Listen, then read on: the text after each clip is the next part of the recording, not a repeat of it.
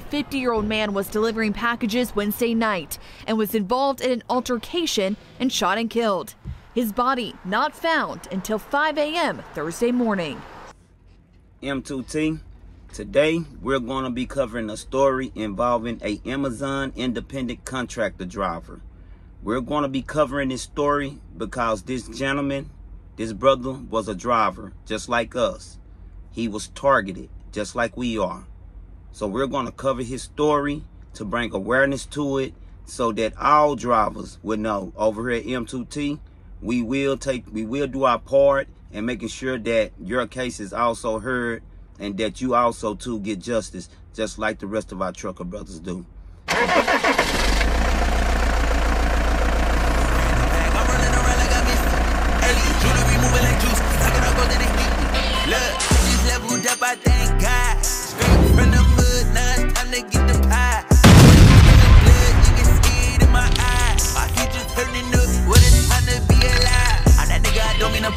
But I'm getting too nice with this. Ain't no way that I'm going outside. My pockets been heavy as shit. What's poppin', M2T? It's your boy Ron on the channel to be. Don't forget to hit that like, comment, share, and subscribe button whenever you roll up to the channel.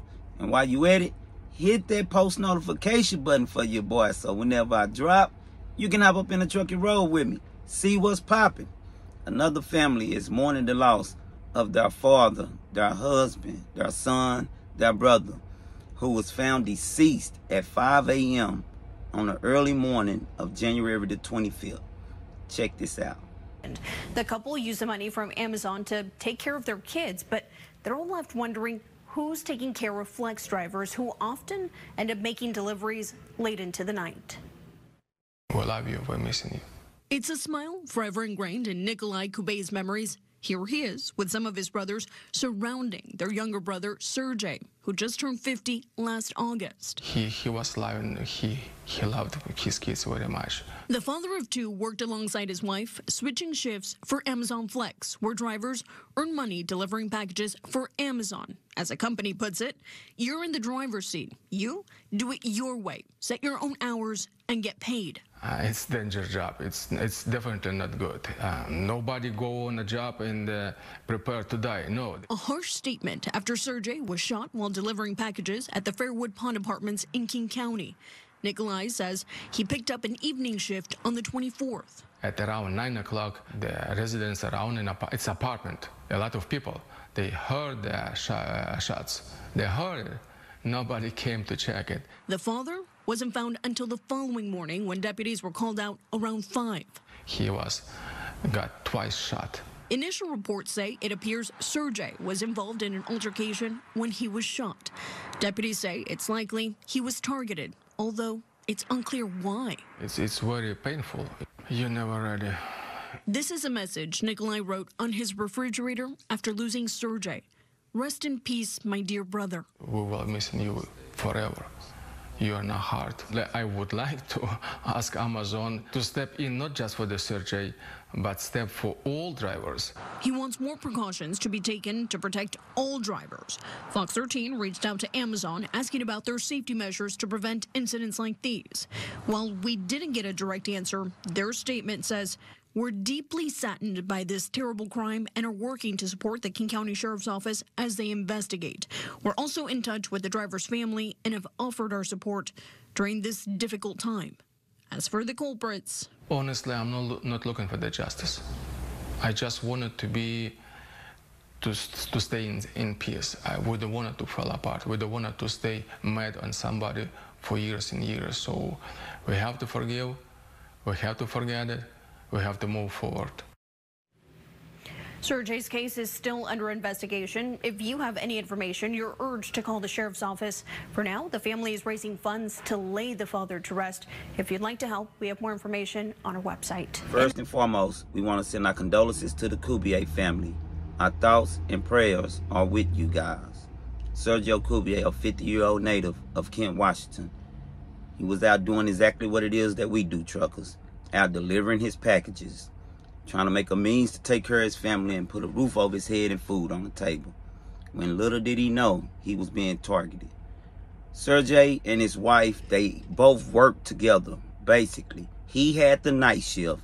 She had the day shift. They was working a split 12-hour shift for Amazon. Now, I can see why SERGAY had it set up like that. You know, because if me and my wife was working a split shift, I'm definitely going to be taking the night shift. Why am I going to be doing that, M2T? Because I know the dangers that comes with the night shift. I know that's when all the criminals is coming out, and if they're going to do anything, they're going to do it at night. So my wife is definitely going to be home with the kids like his wife was, waiting for me to get home. Unfortunately, that just didn't happen in this case. On the evening of the 24th, SERGAY was out delivering his packages. When he got to those apartments, I can only imagine, you know, Sergio just felt like it was a normal night. You know, just like we do when we pull up to shippers and receive. It's a normal day. You know, but here it is. He got scumbags sitting back and looking at it. They approach him. And as you guys see on the news, it was an altercation. Meaning he was trying to fight them off of him. But unfortunately, they got the best of him. Because they pulled out guns and they gunned him down.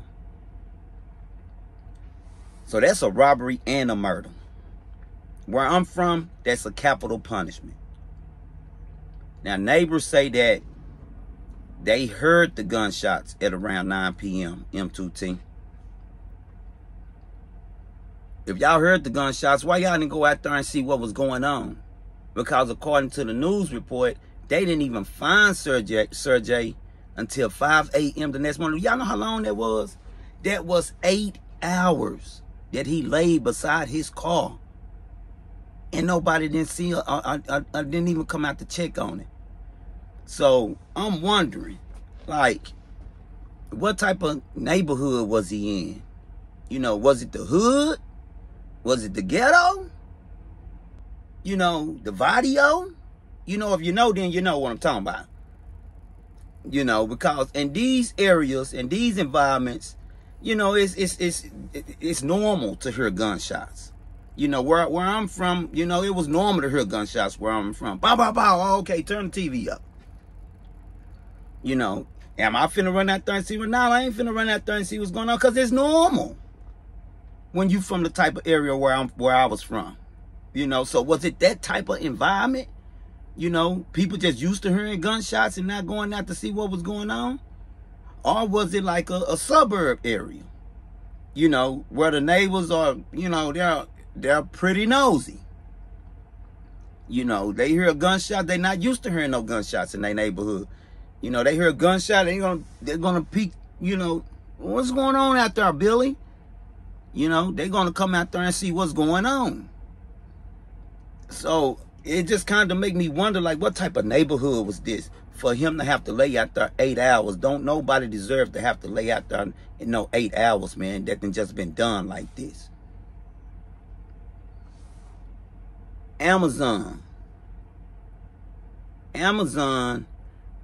they're acting like, you know, from the news report, I don't know. You know, I'm just going by what it is I seen from the news report. They acting like, you know, well, you know, we're sorry for your loss. You know, when you're your own driver, you set it up how you want to set it up. You do it how you want to do it. Now, in a sense, M2T, I kind of get where they coming from, because as an independent contractor, you're your own boss. You're not an employee. You're a contractor. So it's different policies that go along with those two entities. And SERGAY was an independent contractor. I mean, he was his own boss, so that means he had to have his own insurance. You know, he had to be worried about his own protection. You know, but I still feel like Amazon should do something to accommodate the KUBAY family. You know, because he was delivering y'all packages, man. You know, you have a lot of us truck drivers, you know, we're 1099s, you know, and we're independent contractors, we're our own boss. But a lot of the companies, they still have something set up as far as insurance for us as an independent contractor. And I would think that Amazon would have had the same thing set up for their independent contractors. Obviously, they don't. it just bothers me, M2T, that this brother had to be found like that and done like that because of some bums that can't get up and go to work just like we do. It don't even really seem like there's no witnesses in SERGAY's case like some of the cases that we've covered. This one is going to be a little complicated. You know, as far as cameras, we don't know how the investigation is going to go, because King County is not going to, you know, they're not going to put that out. You know, it's an investigation. When you're being targeted as a driver, as a trucker, of course you don't know. But with the field that we in, you have to have some kind of sense of, you know, I know I'm delivering all this very expensive product. You know, I'm going into these different areas, you know. And Sergio ain't the only one that, you know, that this didn't happen to. It was 2 more people this year alone doing their job. I mean, you have to be aware of the field that you're getting involved in. You know, truckers make a lot of money, man. You know, yeah, I'm gonna be a truck driver. You know, I'm gonna make me some good money, man. You know, I'm gonna take me some good trips. You know, I'm finna do my thing. That's cool. You know, ride shares, you know, I heard that they make good money. I don't know. You know, delivery drivers, I heard they make good money. But the main thing that these 3 truckers, ride shares, delivery drivers, all that have in common is that we're delivering product and material. And criminals, they target that kind of stuff. Which means safety has to be one of the main things that you take into consideration. Some of the drivers have did news reports about SERGAY situation and saying that, you know, news reporter asked, well, you know, is safety one of your main concerns? And they said, yeah. You know, well, what are you doing to stay safe? Well, you know, I carry me a flashlight. Carry a flashlight? If I'm in danger, I just shoot him in the eye and I can run away for sure because it's pretty bright. You know, they try to run up on me, I just shine it in their face and drive off. It's a means of protection. I mean, but how far is a light in somebody's face go get you? It might pause them for about a second or two. And in that quick second, if you can get away, then, hey, you know, thank the Lord. You know, carry you some mace, carry you a bat, carry something. That's why truckers being allowed to carry is a very in-depth situation for me, because it's only so much that's going to keep a criminal off of you. Criminals are determined. You know, when they come, they already come to bring you harm by taking what it is that's in your possession. So I cannot expect for no criminal to sympathize with me or empathize with me when they already have on their mind to come and rob me or do me harm. So my reaction to them coming to me is going to be, if not on the same level, 100 times worse.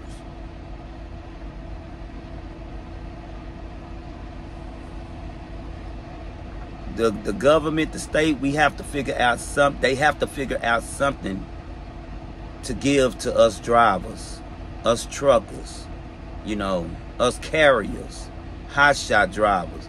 Something has to be implemented for us to be able to protect ourselves. Because the moment we protect ourselves, guess what, y'all? They gonna hold us accountable.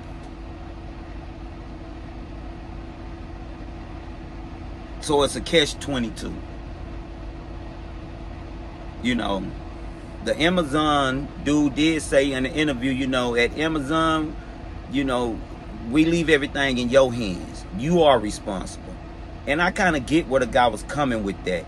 You know, as a man, my safety is in my hands. I am responsible for making sure I get back home to my family. Damn the job, damn the state and the government. I ain't talking about none of that, man. I'm talking about me, making sure that I get home to my family. That's on me.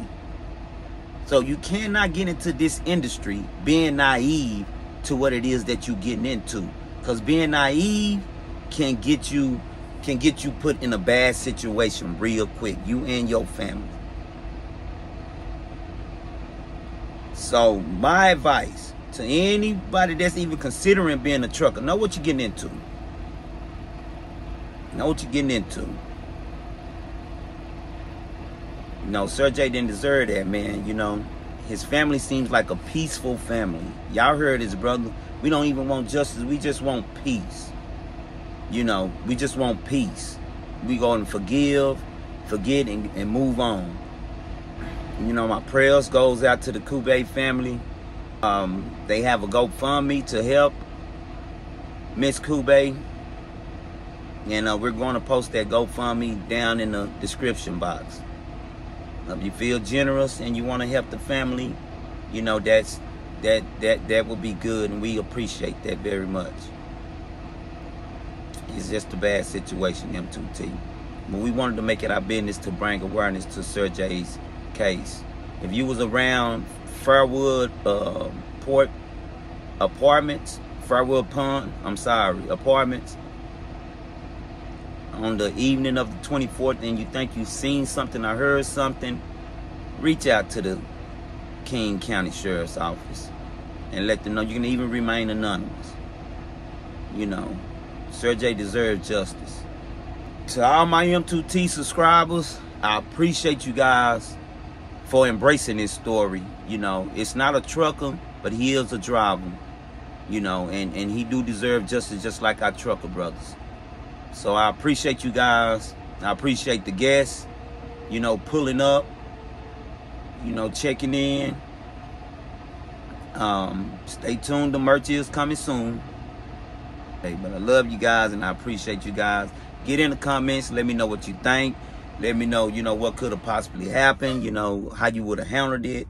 You know, you got any theories of the avenues that the King County Sheriffs can go down? Let me know in them comments. I appreciate you guys. Much love, M2T. Till the next time. It's your boy. I just got in a whole brand new bag. I'm rolling around early. Jewelry moving like juice. Packing up gold in it. Look, I just leveled up, I thank God. Straight from the mud, now it's time to get the pie. Sweat, hidden blood, you can see it in my eyes. My future's turning up, what a time to be alive. I'm that nigga, I don't mean to brag, but I'm